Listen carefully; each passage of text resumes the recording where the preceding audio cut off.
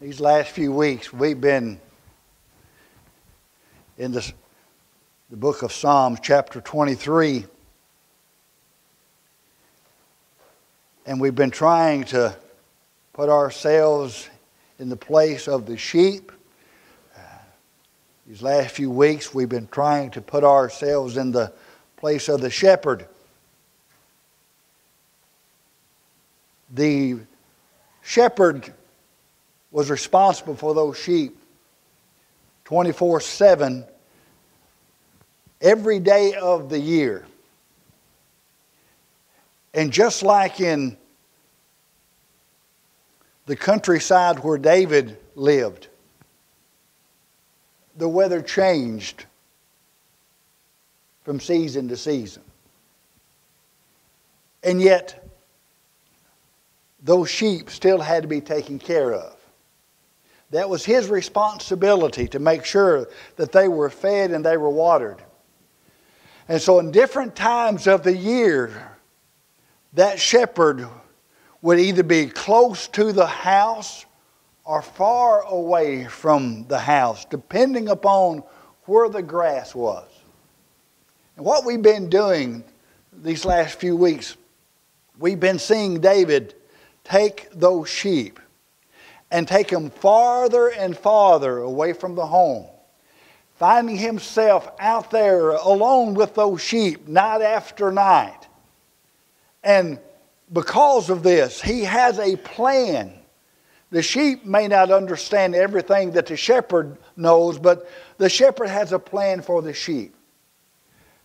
As we talked last week, as he was leading them through the valley of the shadow of death, the sheep didn't understand what that shepherd had in mind, but the shepherd was taking them somewhere that they needed to be. Taking them where it was very necessary for them to abide for a while. Now listen, the reason why I'm bringing this up is because next week we're going to look at a verse of Scripture differently perhaps than we have before, where the psalmist says, "Thou preparest a table before me in the presence of mine enemies." Understanding that, the shepherd understanding that, you and I need to realize no matter where we find ourselves today, our shepherd is preparing us for a table that he will spread in the presence of our enemies. Now, that's where we'll be next week. Now keep in mind, the shepherd leading the sheep. And we find this in verse number 24. "Yea, though I walk through the valley of the shadow of death, I'll fear no evil, for thou art with me. Thy rod and thy staff, they comfort me." And this is where we're going to be at this morning. The purpose of the rod and the staff. And notice how it's worded, for comfort. Now, when we begin to look at the life of David, we pick him up at a very early age.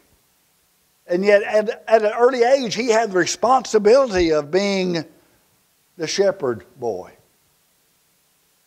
Matter of fact, many times, those that took on the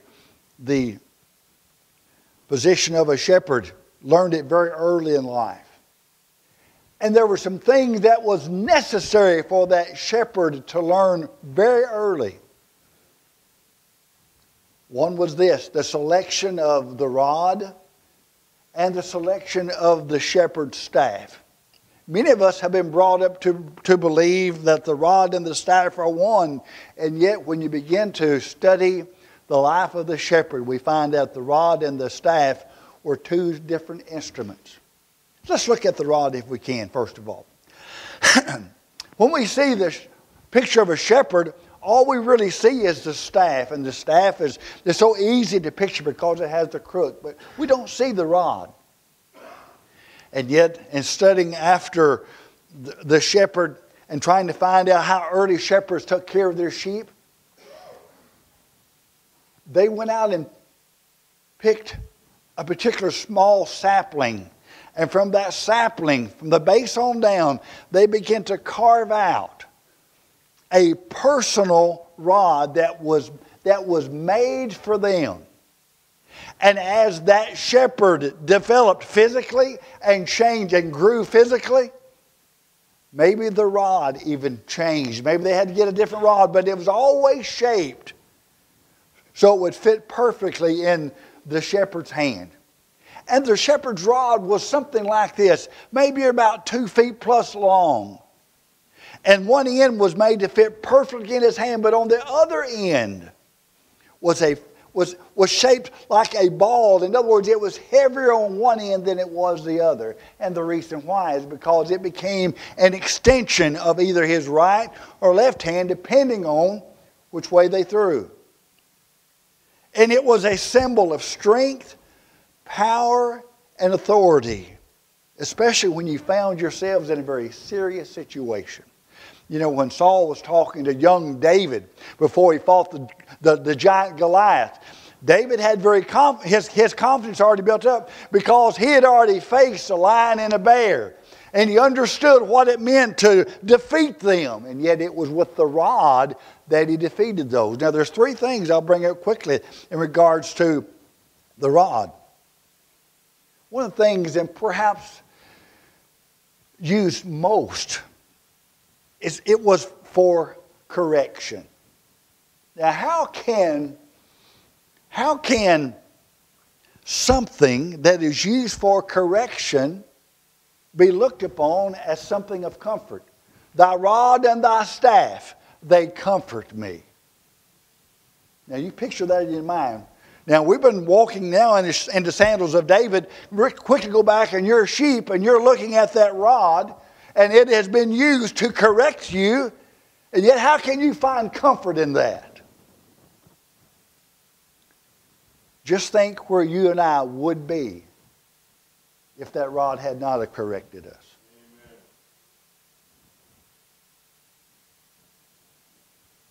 But there's something also very interesting about that rod. Oh, in the book of Ezekiel, chapter 20, verse 37, this is what this says.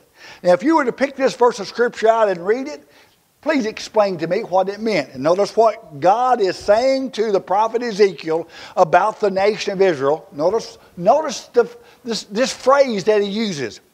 And I will cause you to pass under the rod, and I will bring you into the bond of the covenant. What does that phrase mean? I will cause you to pass under the rod. Now, as I began to study this, I once again had to put myself in the shoes, the sandals of the shepherd to get a meaning of what this meant. Now, if there's anyone that counted sheep, it wasn't the person that had a hard time going to sleep. It was the person called the shepherd. He was responsible for sheep, and he counted those sheep. And this is why he done. Maybe they were in a corral and fixing to go out into the pasture, and the shepherd wanted to make sure he'd done a couple things. Number one, he's going to make sure that he counted them, so as they came out, they passed under his rod, and he counted. But the most important thing is this: what he did after he counted those sheep. The purpose of the rod in this particular passage of Scripture meant this: as that sheep passed under the rod. Now, I don't know about you, but if you look at a sheep, and especially as much wool as it can put on, there's a lot of things that can be hidden by the presence of the wool. And as that sheep passed under that rod began to reveal some things perhaps the sheep was not aware of, and especially the shepherd. And so the shepherd, because he cared for that sheep, every time it passed under the rod, he would stop and do an examination to see if there was any imperfections under that wool. And if there were, then maybe try to find out, hey, maybe something needs to be done to correct that. And you see, let's say that there was a skin irritation that the sheep had, and you knew how that bothered the sheep, and yet if the shepherd didn't take time to examine that particular sheep, so you can see how the rod, because it found the skin infection, how that would be a comfort to the sheep.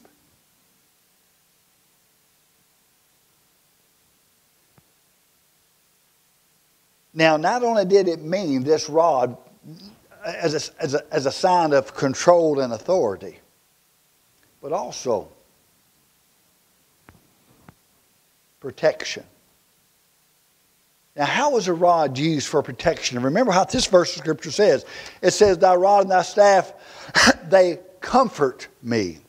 Remember David talked about how that he fought off the bear and the lion, how he was able to protect his flock. Now, let's just say that a sheep was going astray. And remember, you don't drive the sheep. The shepherd's out in front leading the sheep. And he's trying to lead those sheep, and the sheep was getting in a place it shouldn't be. He would take that rod and throw it, not at the sheep, but by the sheep, to get its attention, to divert it away from where it was going. Now, it's important. Jesus said in John chapter 10, my sheep hear my voice. It's important for the sheep to understand that not only when they heard the sound of the rod flying by them, mark it down, they also heard the voice of correction from the shepherd. But it's there to use for protection, because remember, the sheep out there are going through those valleys, even though they may have been green with grass, they may be well watered. On each side, the places that you couldn't see, where the dangers were there, lying, waiting to attack, it was the sheep that found comfort in that rod. Now, I don't know about you, but I know the Bible talks about you spare the rod to spoil the child. The only time I've ever been beaten with a rod that I can remember is that I went out and picked out the rod. Shared the story before. My mom one time, she said, and I was going, and I know exactly where I was. We was living in the old house, just this side of Ain't Bed Ditch, and she was upset with me, and I was just having a good day, I thought. And she said, go out there and cut me a switch out of that peach tree in the back. We had no peach tree out back, and it put out peaches about that big. It wasn't good for nothing. And I went out and I broke out a limb about, I'd say probably about that big around. You know, and I thought, about that long? She's not going to hit me with that.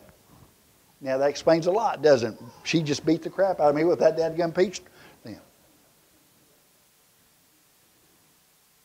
The rod was a very powerful instrument to defeat the enemy that came forth. And it's amazing how the little shepherd boy David, he talked about, hey, this is what I encountered, and this is what I defeated them with. This rod right here. Now listen.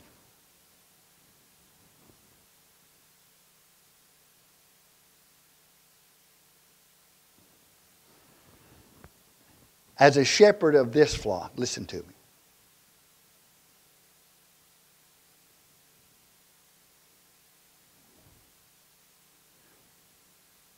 I will defend this flock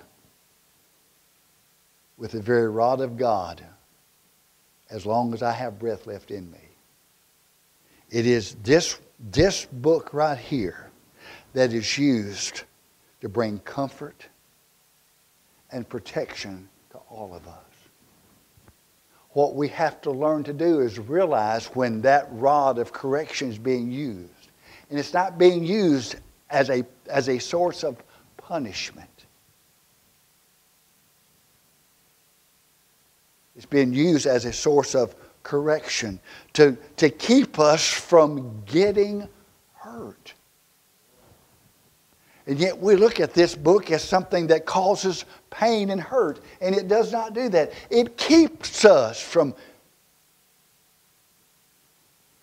experiencing unnecessary suffering. And yet if that sheep were to ignore the rod that was thrown toward its direction and the voice of the shepherd warning it, the sheep has nobody else to blame but itself, because it found itself over the edge of the cliff or in the briars, and it's stuck, and its wool cannot free it, and the briar stuck it in its wool, and it cannot free itself. Which brings us to the second thing that shepherd had. And perhaps this is what we identify with the shepherd, the staff. You see, this other item of his personal equipment identifies the shepherd as a shepherd. There is not any other profession that carries a shepherd's staff. And it too is used for the care and the management of the sheep. The shepherd's staff will not do for cattle. It won't do for horses. It won't do for dogs. It's designed for the sheep. And what does it do?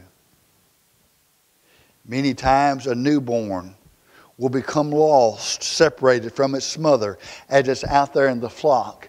And instead of the shepherd bending down and getting his scent all over that newborn lamb, he takes the crook of that staff and picks up that newborn lamb and carries it over to its mother.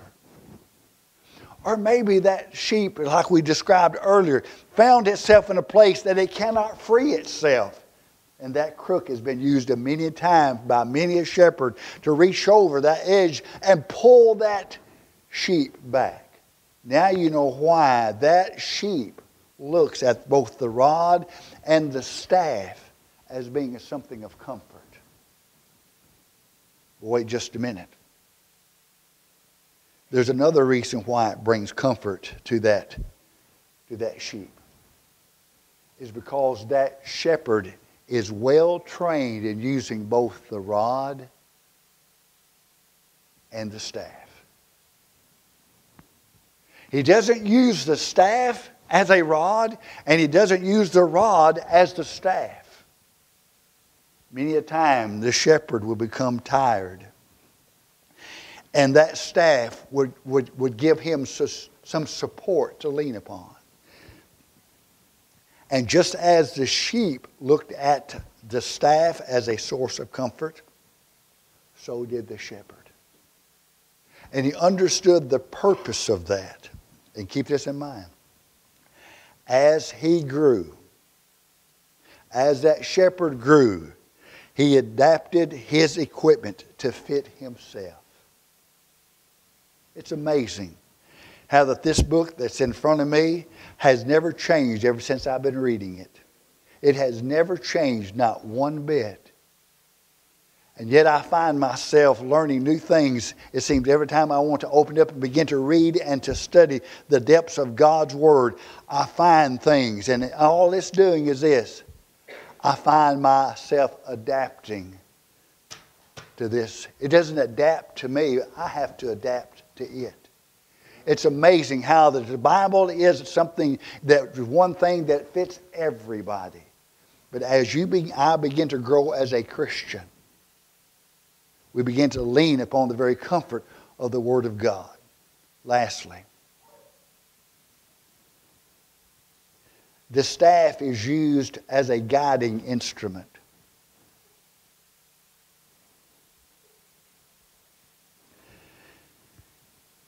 Now, if you were going to ride a horse,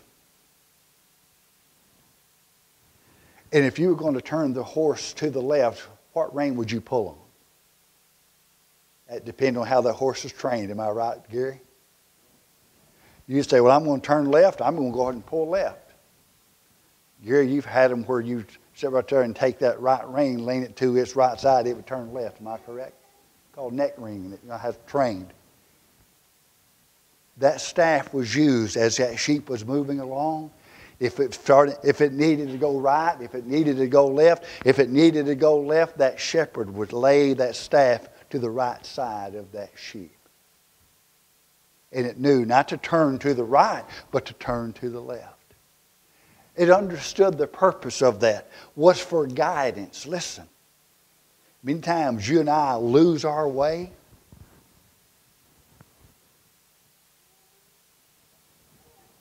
because we forget about the presence of the shepherd. And remember, this is what this verse of Scripture says. Yea, though I walk through the valley of the shadow of death, I'm not going to be afraid because the shepherd is with me. Your rod and your staff is what brings me comfort. They bring me comfort because they are getting me through this valley. Where is He leading me to? Hey, why should that even be a concern as long as He's doing the leading? He will not lead me to any place that I should not be going. If I find myself lost, it is not because the shepherd led me to where I am lost. It is because I lost my way. The shepherd is leading me somewhere that is so necessary and vital for me to be. And I call your attention to the very next verse of Scripture. Remember, thy rod and thy staff, they comfort me. And then he says, thou preparest a table before me in the presence of mine enemies. Picture this. Months ago, as a sheep, you found yourself a little further down the mountainside. You're at the very bottom. The altitude was where the home place was and the corral, and you were very comfortable. And yet as the summer months began to press on and the grass began to get a little thin, the shepherd decided, hey, it's time for you to start taking you up a little bit higher up into the mountain. And as the snows began to recede and as the grasses began to grow, the shepherd began to take you through one valley after another. And it didn't surprise you when you went through this valley, there was something to eat. Danger on each side of you. There was something to drink. You didn't concern yourself because the shepherd was there and that rod and that staff was there. But where is he leading us to? It's interesting that David kind of closes out the psalm where he says, surely goodness and mercy shall follow me all the days of my life, and I'll dwell in the house of the Lord forever. Amen. But prior to that verse, he said, from the viewpoint of a shepherd, from the sheep, he says, shepherd, you have prepared a table before me. Now, you may be going through valleys, and we all do. You know what? If you're not going through a valley, you better look and say you might be in the wrong spot. It is God's will for us to find ourselves in the valleys. There's nothing wrong with finding ourselves in the valley. We think, oh, being in the valley is such a terrible thing. Why is it? There's food and water. The shepherd's presence is right there. What's wrong with being in the valley? I tell you what, we always talk about these mountaintop experiences. Even when Jesus led his disciples into an exceeding high mountain, you know, there's Peter, James, and John, just those three right there, and Jesus alone, took them up to a high spot. And all of a sudden, Jesus changed. His countenance changed. The way he looked changed. He began to glow. The very glory of God came upon him. And there appeared some other people that were with Jesus. There you had Elijah. There you had Moses. And the disciples were so excited. Lord, let's just stay right here on top of this mountain. Let's just build a temple right here. We'll just stay right here. But you know what? There's no work to be done on the mountain. All the work has to be done in the valley. And yet the Lord says, thou preparest a table before me in the presence of mine enemies. The purpose of the shepherd, taking those sheep and leading them away from the home place. Leading them to a place where they're really not too comfortable. If they'd rather be back home. Listen, I love to go on vacation. I love to visit places. But I tell you what excites me more than any of that is when I start coming back home. I like to come home. I don't mind visiting, but I like to just come back home. And the shepherd understood that the sheep were more comfortable being down from the mountain back home. And yet he knew it was necessary for them in order to eat and to drink. He had to take them through the valleys, not understanding what He has prepared for them. Folks, if we understood what is waiting for you and I after we get through this particular valley, it would surprise you. What does God have in store for us? What is it that He has prepared for us? Thou hast prepared a table before me in the presence of mine enemies. Let me tell you what, if we'll just be patient enough and let God have His way as He leads us through these valleys, as He takes that rod of correction, that rod of examination, that rod of protection, as He takes that staff of comfort, and as He leads us through this valley, and we may have to go through another valley. I don't know how high this mountain is that He is leading us through, but one valley after another, pretty soon, we're going to have what we call a tabletop experience. That's where we'll be at next Sunday. But until then, as a sheep, let's be very receptive to what the shepherd is trying to do. The Lord is my shepherd. I am in need of nothing. I shall not want. They've already understood He makes me to lie down in green pastures. He leads me beside the still water. They understand what it means to have their soul restored. And you may be, leads me through this valley that I'm not comfortable with. And yet I find out, even though I may not, I would rather be somewhere else. Where I am, He's fed and watered me right where I'm at. And He's protected me. He's guided me. These are just lessons of life that God leads every child of God, not to, but every child of God through. And for what reason? So He can show you what He has spread out on the table. Heads bowed, eyes closed.